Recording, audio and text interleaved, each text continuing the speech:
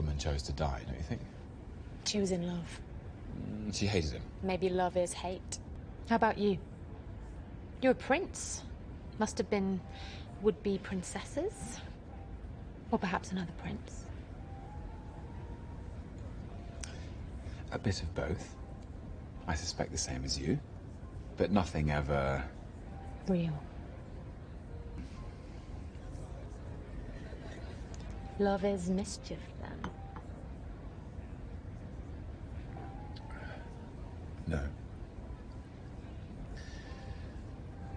Love is a dagger. It's a weapon to be wielded far away or up close.